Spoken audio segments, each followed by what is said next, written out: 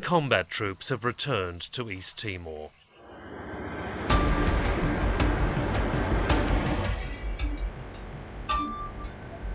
In the hills where Indonesian soldiers once hunted Fretlin guerrillas, Australian troops are tracking down a self-styled freedom fighter.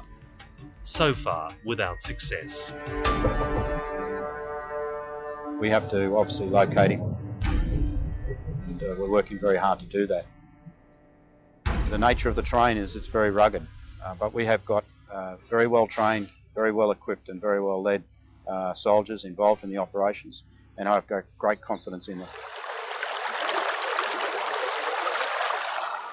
We took a different route, making contact with supporters of East Timor's most wanted man. For 2 days we followed them through rivers and rainforest, constantly evading Australian surveillance as they led us towards his jungle hideouts.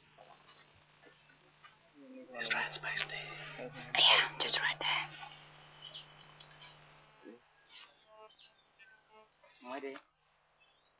Finally, a coded telephone call led us down a mountain road where Alfredo Reinado emerged from the darkness, wearing an Australian Army uniform as camouflage. Yeah, have they been pretty close the last few days? We're always close. Always. Yeah. Not far away. But you're still getting away. Yeah. Reinado was once commander of East Timor's military police. Now he and his men move camp every night to escape capture.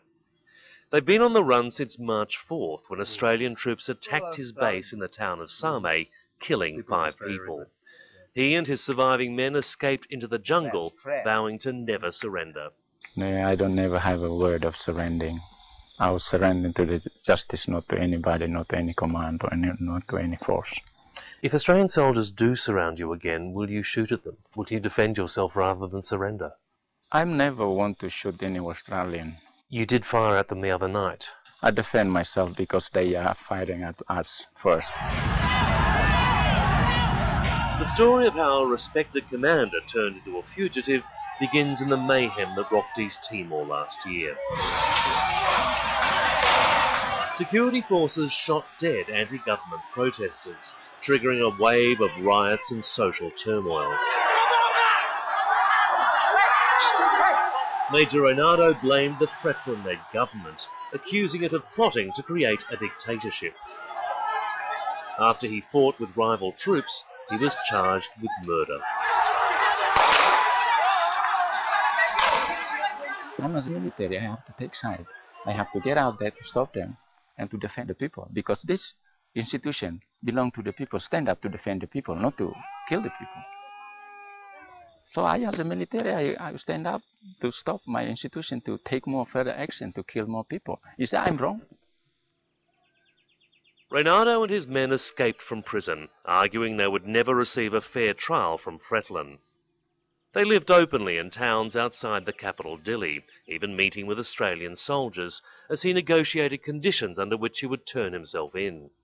Alfredo Reinado did battle with the military last year. Ina Bradridge, a long-time friend of Reinado and an advisor to President Journeyman, was the go-between. He's gentle. He loves nature. He loves his people. He loves fishing. That's his favourite. Very nice man. It's different. I mean, compared to Timorese man, yeah, he got ego, but yeah, yeah, but it's very different. He loves his people too much, our people too much. Journeyman has been strongly critical of the Fretlin-led government. But he says his patience with Reinado ran out last month, after he seized automatic weapons from a border post.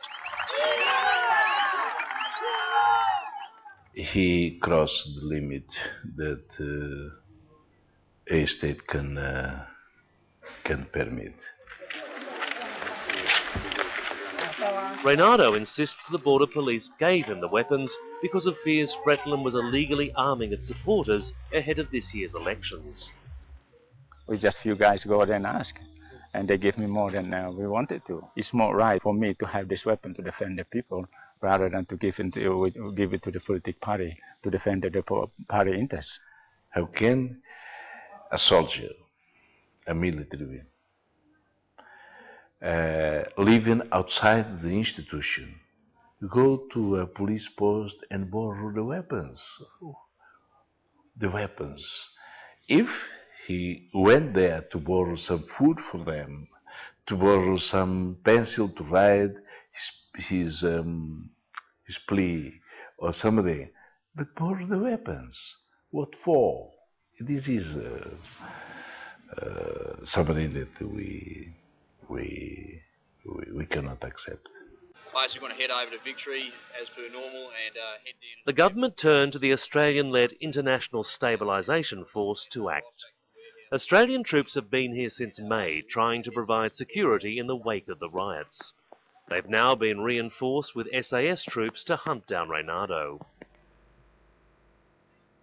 Many have questioned the president's support for using foreign troops against one of their own. The man is always fair, Shanana. Is always fair of any decision he made, anything.